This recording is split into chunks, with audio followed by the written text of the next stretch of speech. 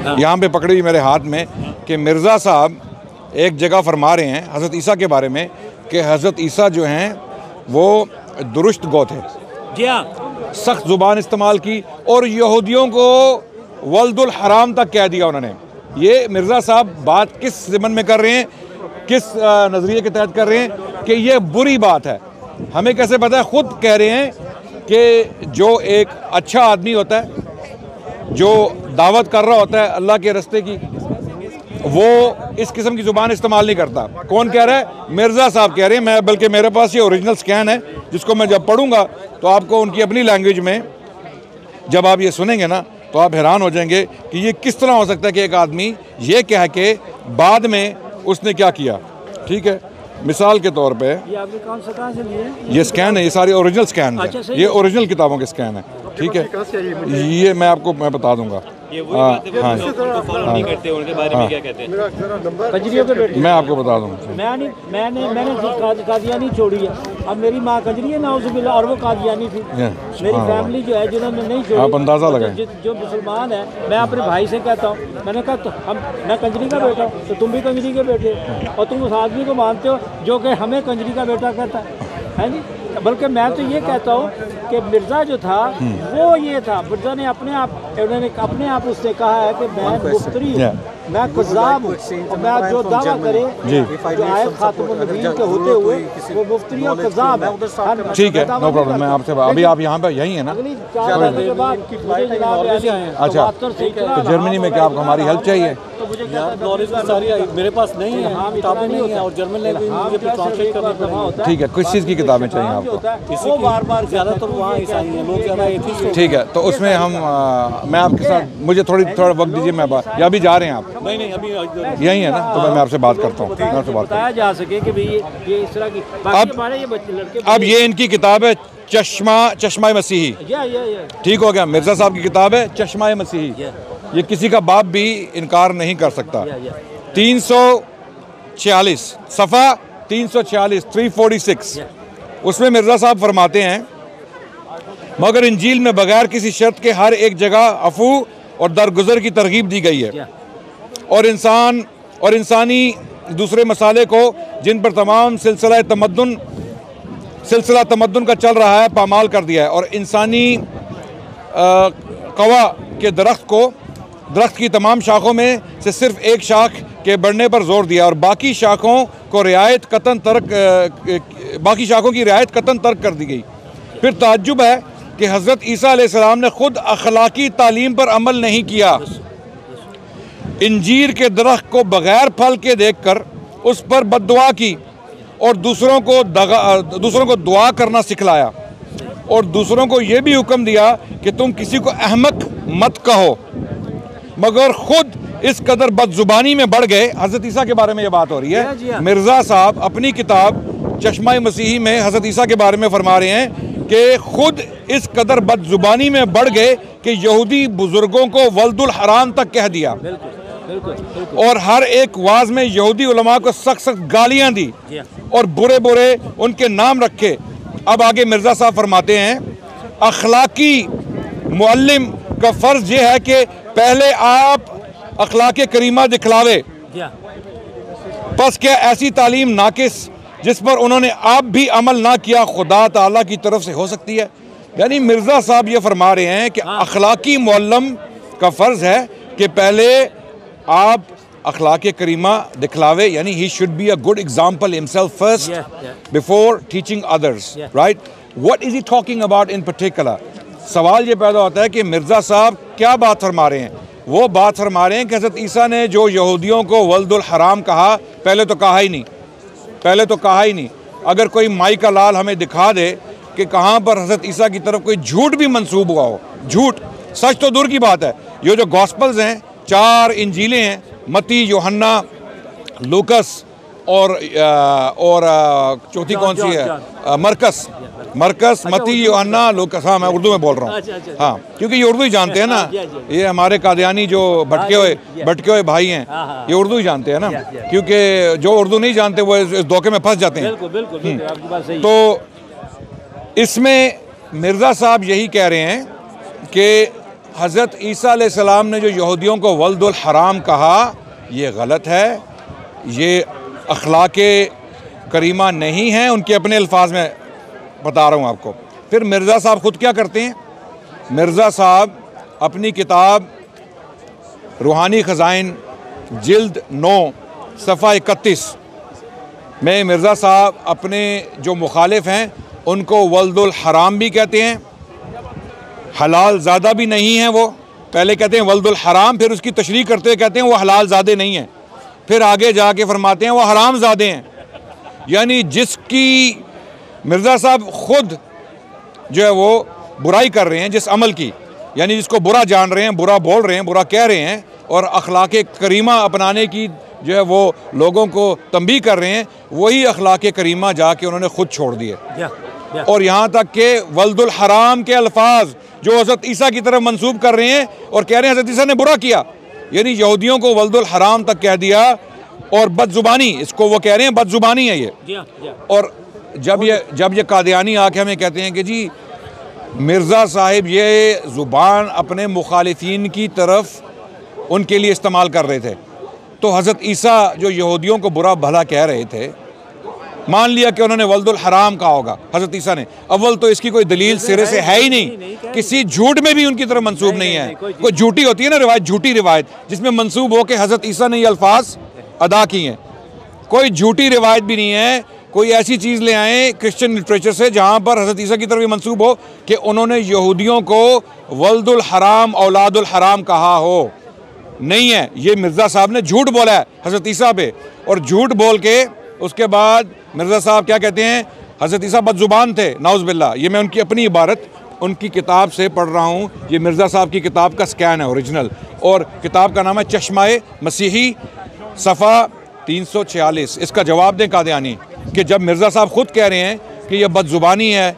और गैर अखलाकी हरकत है, ऐसे मुअल्लिम को नहीं करना चाहिए, और अपने मुखालिफिन के ख़िलाफ़ भी ये ज़ुबान इस्तेमाल नहीं करनी चाहिए। आगे जाके मिर्ज़ा साहब अपने मुखालिफिन को हराम ज़ादा, वल्दुल हराम, ज़ुर्रियतुल बगाया और क्या क्या अलकाब उनको नहीं उन्होंने बख्शे। तो मिर्ज़ा साहब से कोई पूछे कि जब मिर्ज़ा साहब ख़ुद फरमा रहे हैं कि मैं इल्हाम से बोलता हूँ, यहाँ पर मिर्ज़ा साहब की मेरे पास अपनी किताब से एक और जो है वो राइटिंग है उनकी अपने कलम से लिखी हुई कि मैं जब कोई बात करता हूँ तो वो अल्लाह की तरफ से आती है। अब ये बात अगर मान लिया जाए कि मिर्ज़ा साहिब अल्लाह की तरफ से फरमा रहे हैं, तो बाद में अल्लाह की खिलाफ वर्जी क्यों की?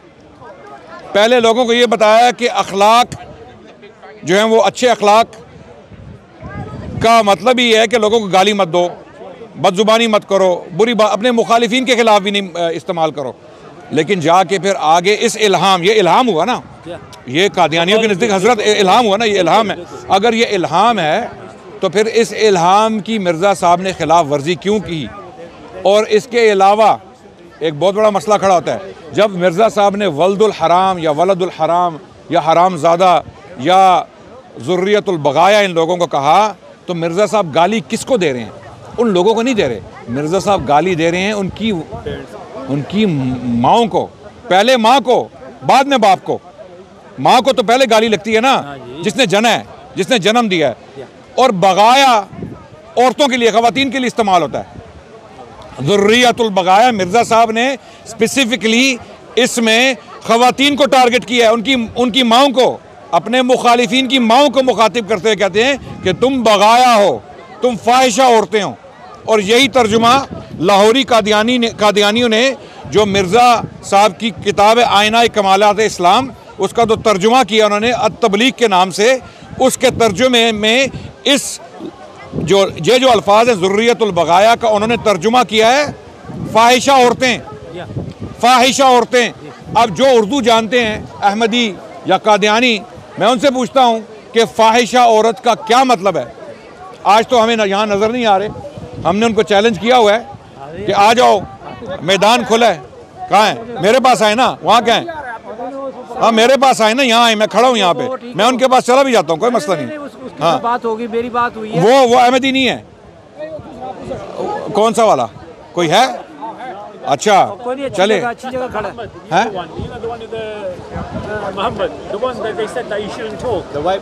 अच्छा यानी इसको बोलने की इजाज़त नहीं है, He doesn't have the permission. उसका भाई है। अच्छा, चलें हम पूरा दिन यहीं पे हैं। जब इनमें से कोई मर्द का बच्चा हुआ, इनके मिशनरीज में से किसी ने माँ का दूध पिया हुआ, तो हम यहीं पर हैं, हम आ गए हैं। इसको कहते हैं लंदन स्पीकर्स कॉर्नर, जहाँ मैं खड़ा हूँ। आज की तारीख है 13 अगस्त 2023। मैंने अपने सोशल मीडिया पे अनाउंस कर दिया था कि मैं आज कादियानियों को कन्फ्रंट करने के लिए इन मसाइल पे मौजूद हूँ। मिर्ज़ा को अच्छा इंसान साबित करो, मिर्ज़ा को एक शरीफ इंसान साबित करो, मिर्ज़ा को एक सच्चा इंसान साबित करो, तो हम सब मिर्ज़ा को मानने के लिए तैयार हैं। अगर मिर्ज़ा सच्चा है तो हम मान लेंगे। हम साबित करेंगे कि मिर्ज़ा सच्चा इंसान है ही नहीं, है ही नहीं।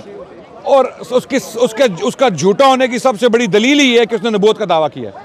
सबसे बड़ा उसके झूठे होने की दलील ये है कि उसने अल्लाह के नबी की अहादीस सल्लल्लाहु अलैहि वसल्लम, उनकी अहादीस होने के बावजूद, अल्लाह के नबी सल्लल्लाहु अलैहि वसल्लम होने के बावजूद, बिल्कुल उसने खुद कहा है कि जो शख्स आयत खातुन नबीन होने के बावजूद जो नबूवत का दावा करे, नबी होने का दावा करे, वो मुफ्तरी है, वो दज्जाल है, कद्दाब है।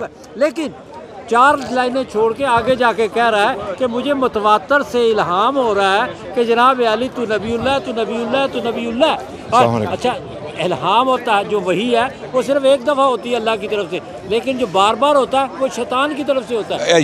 ये भी है। और जब इल्हाम बार बार मुतज़ाद हो रहा है, ओके, जब इल्हाम मुतज़ाद हो रहा है, एक इल्हाम हो रहा है, फिर उसके 5 घंटे बाद एक और इल्हाम हो रहा है, और वो उसके बिल्कुल मनाफी है, पहले इल्हाम के मनाफी है। यानी इल्हाम भी ऐसे हो रहे हैं कि एक इल्हाम दूसरे इल्हाम से मिलता ही नहीं है, और एक इल्हाम दूसरे इल्हाम का रद्द कर रहा है। तो ये अल्लाह तो नहीं है, ये इल्हाम तो अल्लाह की तरफ से तो नहीं आ रहे, ये इल्हाम कहीं और से ही आ रहे हैं। हम कहते हैं उसको शैतान। जी, आपने यहाँ पढ़ा था कि जब ईसा अलैहिस्सलाम went to the tree, उन्होंने कर्स किया था जी, तो वो उसको कैसे यूज़ करते हैं कि ईसा अलैहिस्सलाम ने कर्स किया है? वो बाइबल को इस्तेमाल, जो बार बार हज़रत ईसा का जो जिक्र करते हैं ना, गॉस्पल्स, जो क्रिश्चियंस की गॉस्पल्स हैं, जो इंजीलें हैं, 4 इंजीलें, जिनको हम सही मानते ही नहीं हैं, हम उनको मानते ही नहीं हैं। हम उनमें वही चीज़ें मानते हैं जो कुरान के साथ जो है वो मिलती हैं, कॉन्ट्रडिक्शन नहीं है। इंशाल्लाह। तो इसमें वो क्या करते हैं, वो जाते हैं, जब मिर्ज़ा को बचाना होता है तो वो जाके इंजीलों में ऐसे अल्फाज ढूंढते हैं जो हज़रत ईसा अलैहिस्सलाम ने, मिसाल के तौर पे जो फ़ारसीज़ थे, जो यहूदियों का एक फ़िरका था यरूशलेम में, उनको कहा कि तुम लोग जो है वो मुनाफिक हो, हिपोक्रेट्स। उनको सांप कहा कि तुम सांप हो, सांपों की औलाद हो। उनको कहा कि तुम ज़ानी हो, उनको कहा, यानी उनके वालिदैन को नहीं कहा, उनके वालिदैन को गाली नहीं दी। अब ये अल्लाह के नबी हैं, और अगर अल्लाह के नबी में से मान लिया जाए, अगर मान लिया जाए कि उन्होंने ये बातें कही हैं, अव्वल तो हम मानते ही नहीं, अव्वल तो हम मानते ही नहीं कि हज़रत ईसा अलैहिस्सलाम की ये ज़ुबान हो सकती है, हम नहीं मानते। और अगर मान भी लिया जाए, अगर मान भी लिया, चलो मान लिया, हम मान भी लेते हैं, यहाँ पर कहाँ उन्होंने किसी की माँ पर तोहमत लगाई है यहाँ पर? बल्कि तो एक तो इंजील में ये भी है कि जिस औरत पे तोहमत लगी थी उन्होंने उसको बचा लिया। एक जानिया को उनके पास पकड़ के लाए कि इसको पत्थर मारे जाएं, इसको रजम किया जाए। हज़रत ईसा ने कहा पहला पत्थर वो मारे जिसने इसके साथ गुनाह नहीं किया। मैरी मैगडलेन, हाँ, नहीं, मैरी मैगडलिनी थी वो, मैरी मैगडलिनी नहीं, जानिया औरत और थी। इसको मैंने जो इनकी किताबों में पढ़ा तो मैं वो बता रहा हूँ। हाँ। और एक दो चीज़ें मैं आपको एक और चीज़ बता दूँ, ये लोग इस्तेमाल करते हैं लफ्ज़ गैर अहमदी। गैर अहमदी का मतलब ये है मुशरिक, मुनाफिक, काफिर। और जनाब इन्होंने ये कहा हुआ है कि जनाब अली, गैर अहमदी का मतलब है मुसलमान, सही मुसलमान। गैर अहमदी का मतलब है सही मुसलमान। वो इनके लिए गाली है ना, वो तो मेरे लिए गाली है। देखिए मैं मेरी वालदा जो है वो कादियानी थी। अच्छा। अब मेरी वालदा को गाली दे रहे हैं। जी। मैं वल्दुर हराम हूँ? नहीं। तो वही मैं कह रहा हूँ कि मिर्जा कादियानी जो थे उन्होंने खुद जो कहते हैं ना, वो कहते हैं जी जो किसी को काफिर कहता है वो खुद काफिर होता है। जब आपने कहा कि अगर आप किसी को कुछ बुरा कहोगे तो वो आपकी तरफ लौट के आएगा, हमारे पंजाबी में क्या है, माँ की गाल कढ़ो, बाप की बहन की गाली दो, ये हमें आम है। जी जी, ऐसे ही कि गुस्सा दिलाने के, बिल्कुल, और ये और इसमें कत्ल हो जाते हैं। बिल्कुल हजरत, अगर कोई किसी को माँ की गाली निकाले पाकिस्तान में, पंजाब के किसी गांव में या किसी पश्तूनों के इलाके में, आप कत्ल होंगे, आपको लोग गोली मार देंगे। तो ये इतनी गंदी जुबान है। किसी को वल्दुल हराम कहना, किसी को हराम ज़्यादा। मैं अभी जो एक इनका मिशनरी आया जिसने मुझसे ऑनलाइन डिस्कशन किया, मैंने उसे बोला कि किसी को हराम ज़्यादा कह के दिखाओ। गली किसी पाकिस्तानी एरिया में जाओ, ब्रैडफोर्ड चले जाओ, ईस्ट लंदन चले जाओ, गली में किसी पाकिस्तानी को रोको और उसको बोलो हराम ज़्यादा, उसके बाद तुम्हें उसका मतलब समझ आ जाएगा। तुम जो बोल रहे हो ना कि मिर्ज़ा साहब का ये मतलब नहीं था, मिर्ज़ा साहब ये नहीं, उनको बास्टर्ड चाइल्ड नहीं कह रहे थे, उनको हराम की औलाद नहीं कह रहे थे, मतलब कुछ और था। मैंने उनको कहा कि आप जाएं किसी भी पाकिस्तानी को जिसको उर्दू आती है, उसको हराम ज़्यादा कह के दिखाएं, फिर आप देख लें, आपको मतलब समझ आ जाएगा, 10 सेकंड में मतलब समझ आ जाएगा। हाँ, तो ऐसी बातें मत करें। हम अहमदियों कादियानियों से इल्तिजा करते हैं कि इस झूठे नबी की वजह से इसके लिए अपनी आखिरत मत ख़राब करें, जहन्नम में मत जाएं। हमारे दिलों में आपके लिए सिंपति है, हमारे दिलों में नफ़रत नहीं है, हम आपके दुश्मन नहीं हैं, हम आपको हिदायत के रास्ते पे लाना चाहते हैं। हम आपको यही एहसास दिलाना चाहते हैं कि जिस शख्स को आपने नबी मान के उसकी पैरवी कर रहे हैं, वो एक झूठा इंसान था, वो खब्त का शिकार था, वो दिमागी, उसका तवाज़ुन भी ठीक नहीं था। उसकी राइटिंग से पता चलता है कि उसका दिमागी मेंटली सिक आदमी था और ज़ुबान भी गंदी थी। अदनान भाई, अगर वो ये लोग कहते हैं कि अगर वो रसूल सल्लल्लाहु अलैहि वसल्लम को भी मानते हैं, अल्लाह को भी मानते हैं, कुरान भी पढ़ते हैं, तो फिर अगर ये चीज़ें सारी कहते हैं तो why can't they just follow this man if that's their claim? Which man? Ghulam Ahmad. If they believe in the Quran, believe in the Prophet sallallahu alaihi wasallam, but they're only saying that this guy was a prophet because of whatever reasons, why can't they be included in the Muslims? Because they are denying something known by necessity. क्योंकि अल्लाह के नबी ही ने फरमाया है सल्लल्लाहु अलैहि वसल्लम कि मेरे बाद कोई नबी नहीं है, ला नबिया बादी। ये बुखारी में भी अल्फाज हैं, सही मुस्लिम में भी सही रिवायतों में अल्फाज हैं जिनका रद्द इनका बाप भी नहीं कर सकता। ये नहीं ये कोशिशें करते हैं कि उनको उन हदीसों को मोड़े तोड़े, लेकिन अल्फाज इतने सरी हैं। ला नबिया बादी, इसका क्या मतलब है अरबी में? ला नहीं, नबिया नबी, बादी मेरे बाद, इसका क्या मतलब है? एक बात जो आपने कही ना, मैं आपको उसको बताता हूँ। वो इस कुरान को नहीं मानते, वो कहते हैं कि ये कुरान जो था ये उठा लिया गया था और ये दोबारा मिर्ज़ा कादियानी पे उतरा, और वो जनाब मिर्ज़ा कादियानी को नाउज़ुबिल्लाह सेकंड कमिंग ऑफ रसूलुल्लाह समझते हैं। और उन्होंने अपनी किताबों में है कि हमें कुरान की भी चेंज करने की जरूरत नहीं है, हमें कलमा चेंज करने की भी जरूरत नहीं है। वो मिर्ज़ा कादियानी को सब समझते हैं, नमाज़ें भी पढ़ते हैं, लेकिन उनका बेटा था, उसने कहा कि हमारी नमाज़ें अलग है मुसलमानों से, हमारे रोज़े अलग है मुसलमानों से, हमारा अल्लाह अलग है मुसलमानों से, हमारे नबी अलग है मुसलमानों से। तो अगर ये सारी चीज़ें, मैं तो कादियानी था, मैं 66 साल उसमें रहा हूँ, 66 साल के बाद मैंने जोड़ी है ये कादियानी। हज़रत, मैं ऐसे मेरे पास झूठ हैं मिर्ज़ा के मैं चैलेंज करता हूँ पूरी अहमदी जमात को, पूरी दुनिया में कहीं से भी इन झूठों को, इन झूठ जो झूठ हैं जो मैं पढ़ूंगा अभी मिर्ज़ा के, इनको सच साबित कर दें। नंबर 1 हवाला है रूहानी ख़ज़ाइन, इनकी किताब जिल्द 17 सफ़ा 404। मिर्ज़ा साहब लिखते हैं, लेकिन ज़रूर था कि कुरान शरीफ और अहादीस की वो पेशगोइयाँ पूरी होती जिनमें लिखा था कि मसीह मऊद जब ज़ाहिर होगा तो इस्लामी उलमा के हाथ से दुख उठाएगा। नंबर 1। नंबर 2, वो इसको काफिर करार देंगे। नंबर 3, और इसके कत्ल के लिए फतवे दिए जाएंगे। नंबर 4, और इसकी सख्त तौहीन की जाएगी। और नंबर 5, और इसको दायरा इस्लाम से खारिज और दीन का तबाह करने वाला ख्याल किया जाएगा। मैं अब इनसे पूछता हूँ अहमदियों से कि ये पेशन गोई जो मिर्ज़ा साहब दावा कर रहे हैं कुरान और हदीस में है, कहाँ है? हमें पूरे हदीस के ज़ख़ीरे में से, जो हदीस की 100 से ऊपर किताबें हैं और सहा सित्ता हैं जी, आ जाएं ना, वो आ जाए ना। नहीं वो फिजिकल ना हो इनके साथ, फिजिकल ना, आप क्या इधर आ जाए ना, आप आ गए ना आज, आप हिम्मत करके आज आ गए हैं ना।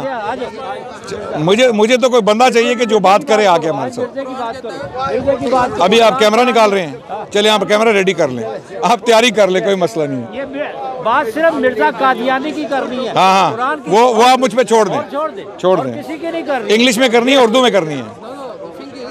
हाँ, get English. Who? Bring. पता क्या? You okay? We have an Ahmadi, we have a Qadiani.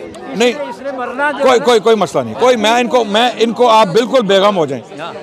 अभी we have, देखिए मेरी बात सुनिए। क्या चीज़? यार हमारे मौलवी नबूवत का दावा तो नहीं कर रहे ना। में क्या कहा था, इतने खिलाफ हो गए, ये सबसे गंदे क्रीचर हो गए। वही तो मिर्जा के जो मौलवी हैं, हमारे मौलवियों में मौलवी मिर्जा के मौलवी, मेरी बात सुने, इंतहाई गलीज आदमी। मुझे आप तैयार हो ना? आप रेडी हो? आ जाएं। और यार आप बातें मत करें, अपना कैमरा रेडी करें और आ जाएं। और भाईजान कैमरा रेडी करें और आ जाएं। Okay, so we have a Qadiani who is willing। नहीं, वो अभी आप कहाँ जा रहे हो भाई? कैमरे पे मत भागो।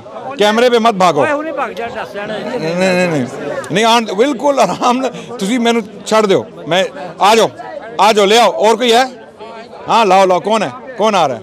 ले आओ, सबको ले आओ। और हम बात इंग्लिश में करेंगे, ठीक है? क्योंकि ये हमने पहुंचना है इंग्लिश स्पीकिंग तबके को भी। उर्दू में जो हमने बातें करनी थी कर दी। अब जो जानना चाहते हैं, मैं मिर्ज़ा साहब की एक और हदीस भी पढ़ देता हूँ उर्दू में, ताकि मिर्ज़ा साहब के दावे जो हैं वो सच्चे।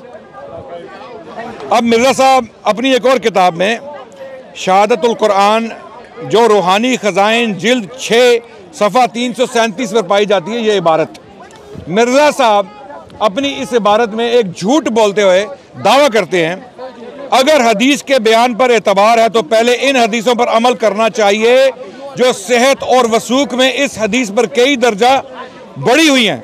मसलन सही बुखारी की वो हदीसें जिनमें आखिरी ज़माने में बास खलीफों की निस्बत खबर दी गई है, ख़ासकर वो खलीफा जिसकी निस्बत बुखारी में लिखा है कि आसमान से इसकी निस्बत आवाज़ आएगी कि हाजा खलीफतुल्लाहिल महदी। अब सोचो ये हदीस किस पाया और मर्तबा की है, जो ऐसी किताब में दर्ज है जो असल कुतुब बादा किताबिल्लाह है। मिर्ज़ा साहब इस कोर्ट में sorry thank you very much we are okay, मेरा ख्याल है ये कादियानियों ने इसको हायर कर लिया आज। ओके, सारे जो है ना कादियानियों ने इसको हायर कर लिया मुझे लगता। अच्छा, ठीक है। अब यहाँ पर इस इबारत में ये इबारत अकेली on its own dismantles any credibility Mirza and his people claim for him. This statement, और अभी तक छाप रहे हैं अपनी किताबों में, और मैं इन कादियानियों से आज पूछूंगा कि मुझे ये बुखारी से हदीसें निकाल के दिखाओ जहां पर अल्फाजों हाजा खलीफतुल्लाहिल महदी। बुखारी से मुझे कोई कादियानी दुनिया में ये अल्फाज निकाल के दिखा दे। सबसे पहली चीज़ ये कि क्या मिर्ज़ा कादियानी ने ये इबारत लिखी है? रूहानी ख़ज़ाइन जिल्द 6 सफ़ा 337, क्या मिर्ज़ा ने ये इबारत लिखी है? और अगर लिखी है और आपकी रूहानी ख़ज़ाइन के जो मजमूए हैं उनमें ये इबारत पाई जाती है, मिर्ज़ा ने दावा किया है कि सही बुखारी में ये हदीस है और ये अल्फाज हैं, और यहाँ मिर्ज़ा साहिब ने झूठ बोला है, इतना बड़ा झूठ बोला है कि झूठे भी हैरान हैं। को झूठ बोलो, ऐसा बोलो कि उस धोखे में लोग आ जाएं। ऐसा झूठ मत बोलो कि जो 2 मिनट में पकड़ा जाए, छोटा सा बच्चा मुसलमानों का पकड़ ले। अब किसी भी मुसलमान बच्चे के सामने आप जाके बोलेंगे जिसने बुखारी का दर्स लिया हो, बुखारी पढ़ी हो, वो कहेगा खुदा दे बंदे, ओ बंदे दा पुत्र बन, पंजाबी में कहते हैं, ओ बंदे दा पुत्र बन, मैनू कट के दस। Take this statement out of Sahih al-Bukhari, show it to me. It doesn't exist. Now, what is the problem here? There's a big problem for Qadianis. Mirza Sahib, he claims in his writings that he has ilham from Allah. He speaks from ilham. ये ilham था और ये ilham था. Was this ilham? I'm asking you but you're not answering. Was this ilham? Oh भाई, was this ilham? और ये जो मैंने पढ़ा ilham है. ओ भाईजान ये इल्हाम है कि नहीं है? रूहानी Khazain they will never answer. Okay. नहीं छोड़, इनको छोड़ दें, इनको इग्नोर करें आप. अब मैं इनको इग्नोर करूंगा अगर मेरे सवाल का जवाब नहीं देंगे. Don't yap. If you don't have an answer, was this ilham? Okay. ओ भाईजान झूठ बोल रहा हूं मैं. आ जाओ, कैमरे के सामने आओ. ओ कैमरे के सामने आओ ना.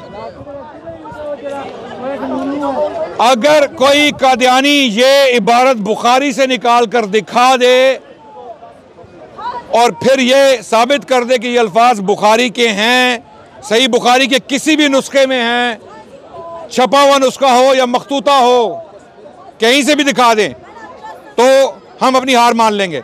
अगर ये अल्फाज बुखारी में नहीं हैं तो मिर्ज़ा गुलाम अहमद कादियानी कद्दाब है. वो झूठा इंसान है. और जब झूठा एक दफ़ा झूठा साबित हो जाए उसकी शहादत पूरी ज़िंदगी किसी भी इस्लामी कोर्ट में एक्सेप्ट नहीं होती. और ये मिर्ज़ा साहब ने झूठ बोला है और मिर्ज़ा साहब खुद फरमाते हैं कि मैं इल्हाम से बोलता हूँ, मुझ पर इल्हाम आता है. तो जब ये इल्हाम से इबारत मिर्ज़ा साहब ने लिखी तो हमें बुखारी से ये अल्फाज निकाल के दिखा दें. अब जो कादियानी सिंसियर हैं, जो कादियानी, हम मिशनरीज से बात नहीं कर रहे. मिशनरीज, आपके मिशनरीज जो हैं ये क्रिश्चियन मिशनरीज से भी वर्स हैं. जो क्रिश्चियन मिशनरीज हमें यहाँ स्पीकर्स कॉर्नर में मिलते हैं ये उनसे भी बुरी मखलूक है आपके मिशनरीज जो हैं. ठीक है, क्योंकि इनकी जो मैनिपुलेशन है, इनके जो झूठ हैं वो इस कदर शदीद है कि क्रिश्चियन मिशनरी भी अपने कानों को हाथ लगाएं. हम बात कर रहे हैं कादियानी अहमदी अवाम से जो हमारे भाई हैं और हमारी बहनें गुमराह हैं, भटके हुए हैं. हमारे दिलों में आपके लिए मोहब्बत है, सिंपैथी है, हम आपसे नफरत नहीं करते. ये जो एक्सरसाइज आज हम कर रहे हैं ये इसलिए नहीं कर रहे कि आपको दुख दिया जाए, दुख पहुंचाया जाए या आपके नबी को बुरा भला कहा जाए. हम आपके सामने ये चीज़ें लेके आ रहे हैं ताकि आपको एहसास हो, अंदाज़ा हो कि ये बंदा जिसको आप नबी मान चुके हैं एक झूठा इंसान था, इम्पोस्टर था. और उसकी इससे पहले कि हम हयात मसीह या मौत मसीह या मुतवफ़ी का या तवफ़ा की बहस में पढ़ें, जो ये बहसें आप क्यों करते हैं? इस शख्स को नबी साबित करने के लिए. हज़रत ईसा को आप इसलिए मारते हैं, हज़रत ईसा को मार देते हैं ना आप, उनको कत्ल कर दे. हज़रत ईसा को कत्ल किया कादियानियों ने. कैसे? कि भाई जब तक ईसा नहीं मरेंगे मिर्ज़ा गुलाम अहमद कादियानी मसीह मऊद नहीं बनेगा, ईसा को मार दो. और ख़ुद मिर्ज़ा कादियानी जो कहता है कि मुझ पे इल्हाम आते थे, अपनी किताबों में बराहीन अहमदिया में लिख रहा है कि हज़रत ईसा जो है वो जिंदा हैं और क़यामत के नज़दीक वापस तशरीफ़ लाएंगे. खुद लिख रहा है इल्हाम से और बाद में उसी इल्हाम को कैंसिल कर दिया. यानी ये इल्हाम अल्लाह पहले कर रहे हैं कि ये ईसा अलैहिस्सलाम क़यामत के नज़दीक वापस. इब्नु मरियम से मुराद मरियम की औलाद, मरियम के बतन से पैदा हुआ शख्स वो एक ही है, वो है ईसा इब्नु मरियम. पर एक बात देखिए जी, ये हज़रत ईसा इब्न मरियम अलैहिस्सलाम को असल में हलाल ज़्यादा भी नहीं समझते. इन्होंने हज़रत ईसा इब्न मरियम अलैहिस्सलाम की नानियों दादियों को कंजरियाँ कहा है. अस्तगफिरुल्लाह.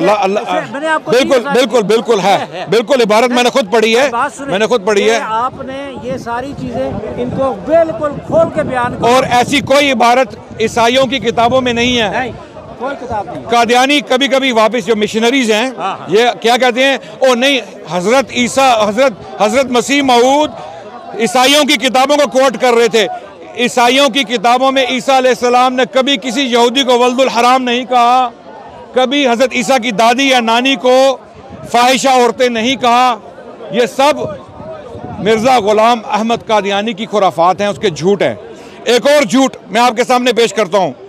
रूहानी खजाइन जिल्द 21 सफ़ा 359 इसमें मिर्ज़ा साहब फरमाते हैं ऐसा ही अहादीस सहीहा में आया था कि वो मसीह मऊद सदी के सर पर आएगा और 14वीं सदी का मुजद्दिद होगा। सो ये तमाम अलामात भी इस ज़माने में पूरी हो गई।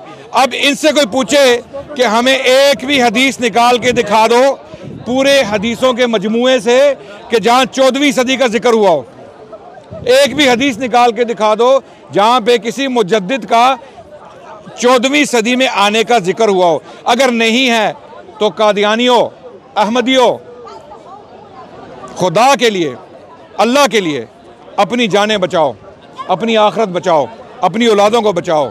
इस झूठे शख्स पर ईमान मत लाओ। अगर यह शख्स सच्चा है तो बेशक इसको मान लो, अगर झूठा है और जो आज हमने आपके सामने चीज़ें पेश की हैं तो फिर इस पर ईमान मत लाओ। हम पहले भी बता चुके हैं कि हज़रत ईसा के बारे में गुफ्तगू करते हुए इसने उनको बदजुबान कहा। ये उसकी अपनी किताब है चश्मा मसीही। चश्मा मसीही से जो हमने कोड पेश किया, ये देख लें, ओरिजिनल स्कैन है, ये ओरिजिनल स्कैन है मेरे पास किताब का, चश्मा मसीही। और उसके अपने अल्फाज हैं कि हज़रत ईसा अलैहिस्सलाम इस कदर बदजुबानी में बढ़ गए कि यहूदी बुजुर्गों को वल्दुल हराम तक कह दिया और हर एक वाज में यहूदी उलमा को सख्त सख्त गालियां दी और बुरे बुरे उनके नाम रखे। अखलाकी मुअल्लम का फ़र्ज़ यह है कि पहले आप अखलाक करीमा दिखलावे, बस कि ऐसी तालीम नाकिस जिस पर उन्होंने आप भी अमल ना किया खुदा ताला की तरफ से हो सकती है। यानी मिर्ज़ा साहब हज़रत ईसा के ऊपर एतराज़ कर रहे हैं कि हज़रत ईसा ने बदजुबानी की। अब कादियानी कह सकते हैं कि हज़रत ईसा के बारे में जो ये जिक्र हो रहा है, मिर्ज़ा साहब क्रिश्चियंस की किताबों के बारे में जिक्र कर रहे हैं। चलो मान लिया कि मिर्ज़ा साहब कह रहे हैं कि ये क्रिश्चियंस की किताबों में लिखा हुआ है सब कुछ। अव्वल तो है ही नहीं, अव्वल तो वल्दुल हराम के अल्फाज क्रिश्चियंस की किताबों में हज़रत ईसा की तरफ मंसूब हुए ही नहीं कि उन्होंने यहूदियों को वल्दुल हराम कहा। ये मिर्ज़ा साहब की जो है वो बहुत बड़ी ऑब्सेशन थी, उनको बहुत शौक़ था लोगों को हरामज़ादा, वल्दुल हराम और ज़ुर्रियतुल बगाया कहने का। ये मिर्ज़ा साहब का बहुत बड़ा शौक़ था। हमें इसका, अब मैं ये कोई मजाक में बात नहीं कर रहा, ये सीरियस बात है। रूहानी ख़ज़ाइन, अगर आप पूरी किताब पढ़ें, मिर्ज़ा साहब की 86 किताबों का मजमुआ 22-23 जिल्दों में, अगर जब वो पूरा मजमुआ पढ़ेंगे, हरामज़ादा या ज़ुर्रियतुल बगाया ये अल्फाज या वल्दुल हराम ये अल्फाज आपको कसरत से मिलेंगे, कसरत से। तो अब मेरे भाई जो मुझे सुन रहे थे, उर्दू में मैंने ये बात आपके लिए की है जो उर्दू जानते हैं। अब मैं जाऊंगा आपके कादियानी भाई जो हैं, जो मिशनरी हैं यहाँ पर, इंग्लिश में बात करने। अब देखिए कि वो मिर्ज़ा साहब का क्या हाल करते हैं, उन्हीं की ज़ुबानी इंशाअल्लाह। चलो हाँ करो गल। हाँ भाईजान कैमरा लगा के आप इधर आ जाएं ना, मेरे पास आ जाएं। मुझे वहाँ से ना पढ़वाएं चैप्टर 4, यहाँ से आके पढ़वाएं। आ जाएं। Do you know Urdu? Do you know Urdu? भाईजान, are you gonna listen? Is this going to be a conversation? छोड़ दे, इसको ना एंगेज नहीं करें, इसको एंगेज मत करें, ठहर जाएं। तुम्हारा बड़ा कोई है? अभी फिर इधर आ जाओ।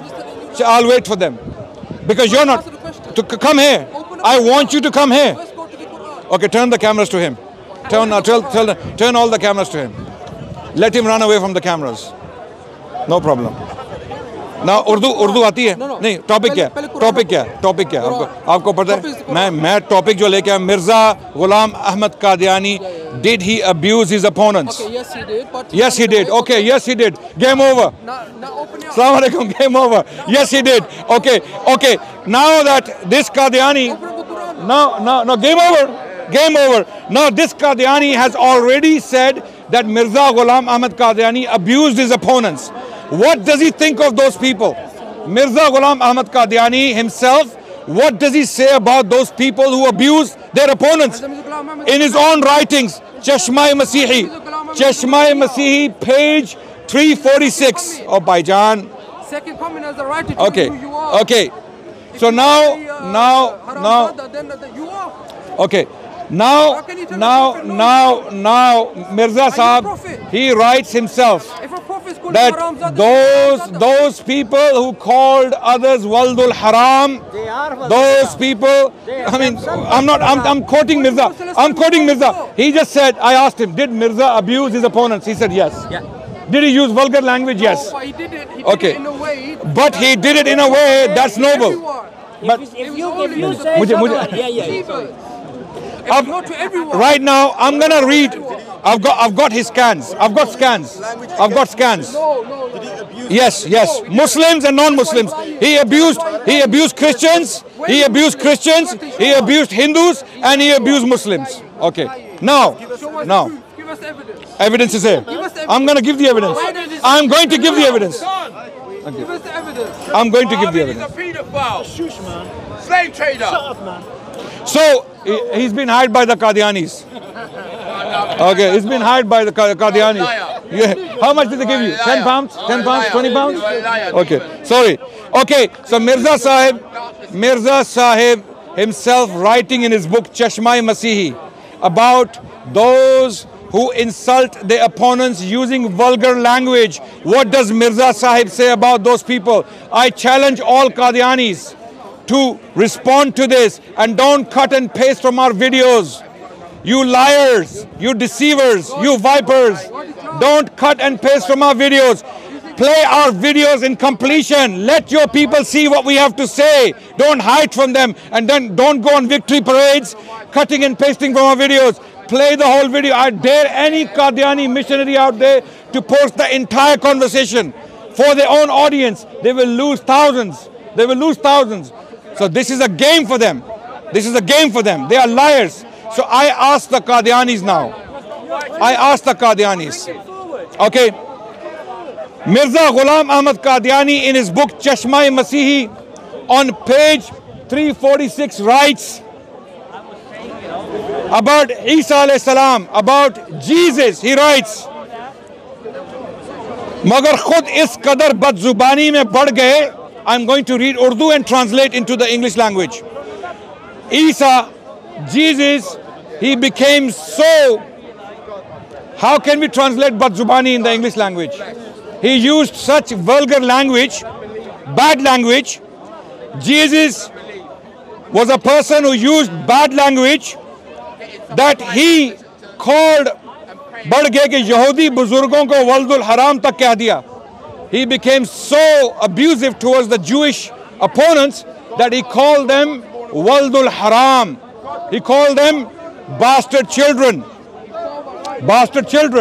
Okay? और हर एक वाज में यहूदी उलमा को सख्त गालियां दी. And in every single speech of his, talking about Jesus, he was swearing at the Jewish people. Now this is the imagination, the hallucination of Mirza Ghulam Qadiani. This doesn't exist. Jesus did not call the Jewish people Waldul Haram. There is no reference to it in apocryphal Christian literature or the canonized Christian literature. It's not there. So Mirza is attributing something to the Christians or to Jesus, which is not true. So he's lying. Okay. So he's saying Jesus used abusive language against the Jewish people. And he gave them or bure unke naam rakhe, and he gave them bad names. And then what does he say about this? When he has mentioned this about Jesus, that he used bad language against the Jewish people, his opponents, and he called them Waldul Haram. Okay, so what does he say about this? अखलाकी Muallem का फर्ज ये है कि पहले अपने अखलाक करीमा दिखलावे. So Mirza is saying that a good teacher, a moral teacher, must demonstrate good morals in his behavior. So he's criticizing Jesus for using language like Waldul Haram or swearing at the Jewish people, and he criticizes this language by saying a good teacher a moral teacher must demonstrate these morals in his own actions. Okay, Chashma-e-Masihi, page 346. Now, having done this, what does Mirza Qadiani do? What does he do? He goes in his books, he starts writing, and he uses the term Waldul Haram countless times. He uses 3 terminologies in particular, all meaning the same thing. In Arabic, Dhurriyatul Baghaya. Dhurriyatul Baghaya means children of prostitutes. Then he calls them in the Urdu language Haram Zada. Haram Zada means the son of an illegitimate relationship. Haram Zada. Then I'm a liar? Okay. You're doing this to yourself. No. No, good, keep doing it. I like it. I like to be challenged.